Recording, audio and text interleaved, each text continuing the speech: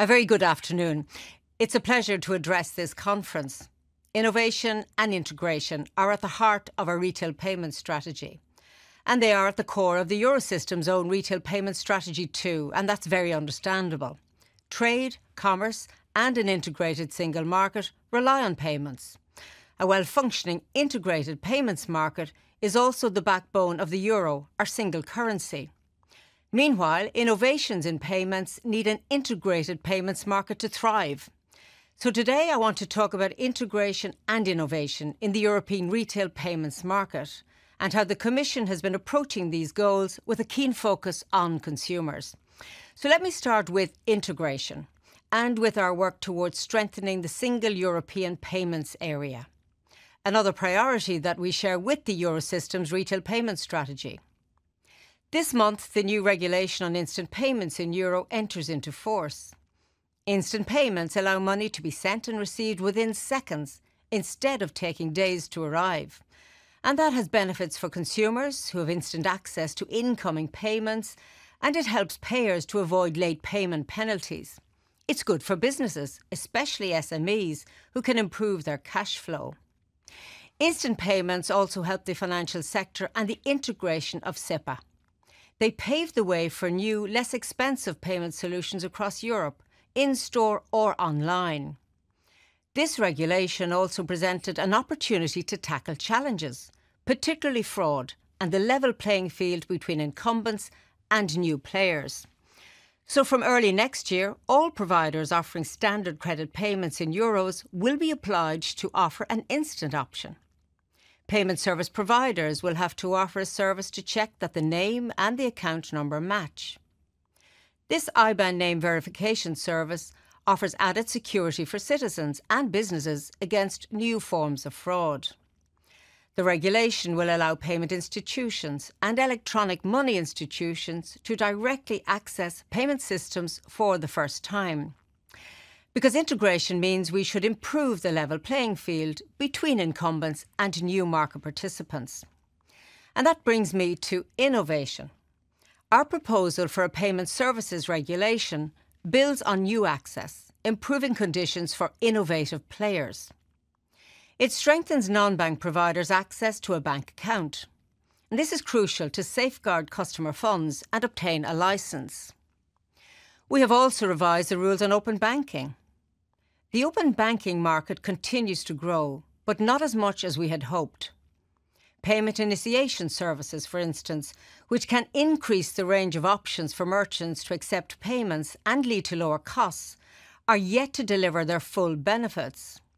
So we've taken action to help develop open banking, for example, clarifying the rules to improve open banking interfaces.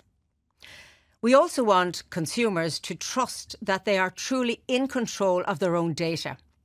So we proposed introducing permission dashboards to give consumers easy-to-use control over who they give access to their data and what data is shared.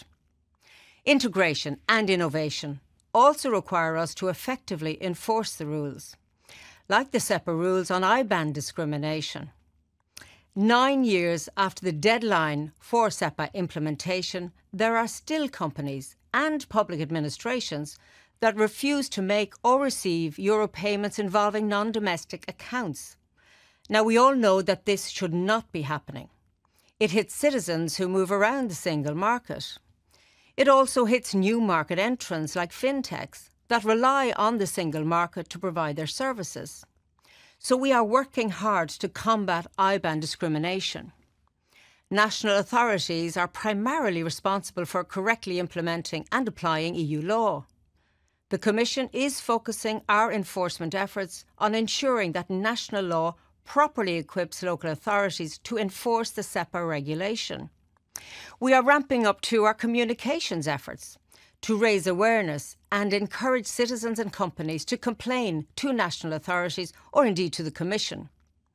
We do get complaints directly from citizens and businesses, and this allows us to gather evidence and see if there are systemic breaches of EU law in certain member states. Where appropriate, we take enforcement actions, including launching infringement procedures. I think it's fair to say we all know that we can only reap the full benefits of integration and innovation if our rules are enforced fully and consistently across the single market.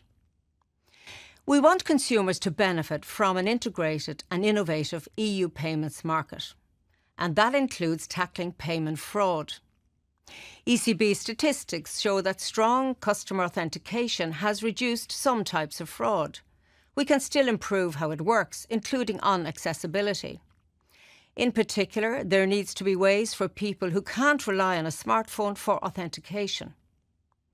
As fraudsters develop new ways to cheat people, our rules to prevent fraud need to evolve too. We are seeing the rise of new types of fraud, like spoofing, where a fraudster impersonates a bank employee. The Instant Payments Regulation is introducing the IBAN named check service for euro payments. The proposal for a regulation on payment services aims to extend this to all credit transfers in all EU currencies. The revised rules will oblige payment service providers to run fraud awareness campaigns for consumers and for their employees. To improve fraud detection, providers will be allowed to share data on fraud safely while respecting data protection rules. And we are increasing the responsibility of payment service providers when their email addresses and phone numbers are usurped by fraudsters. But telecoms, social networks and search engines have a role to play in preventing fraud. The European Parliament and the Member States are discussing what this should look like. We do need the right legislation to protect consumers from risks like fraud. And we as consumers need to be vigilant and to know how best to protect ourselves. Because, frankly, we are all at risk of being taken in by fraudsters. So being alert to what scams look like is a first step. And here is where financial literacy plays a key role as a complement to consumer protection. The level of financial literacy in the EU is low, and it's even lower among certain groups, young people, women and older age groups. Young people tend to have lower financial knowledge and take more risks than older adults. And levels of financial literacy cannot be increased overnight, but we have stepped up our efforts in this area. Working with the OECD, we developed 2 EU financial competence frameworks for adults and one for children and young people. These give us a common understanding of what skills you need in areas like savings, investing, recognising frauds and scams. And so they are tools for member states and stakeholders to develop policies in this area. Consumers should be at the heart of EU policy on retail payments. That also relates to keeping access to and being able to use central bank money. In June of last year, the Commission adopted a single currency package. This comprised 2 proposals responding to the digitalisation of finance, the digital euro, and on the accessibility and acceptability of cash. As consumers and companies turn increasingly towards electronic payments, the digital euro will keep public money accessible in the digital world. For consumers, the digital euro will provide an additional means of payment available throughout the whole euro area. It will provide an extra choice to complement cash and private payments. It will offer both online and offline payments, with offline payments as private as cash. The digital euro could also be a catalyst for payments innovation. We want payment service providers to develop innovative solutions on top of the digital euro infrastructure, like pan-European retail payments, because today we only have national or international solutions. The digital euro must, of course, be well designed. And so we are working closely with the European Parliament and the Member States as the legislative process continues. We continue to work closely with the European Central Bank as it moves towards a decision on the possible issuance of a digital euro.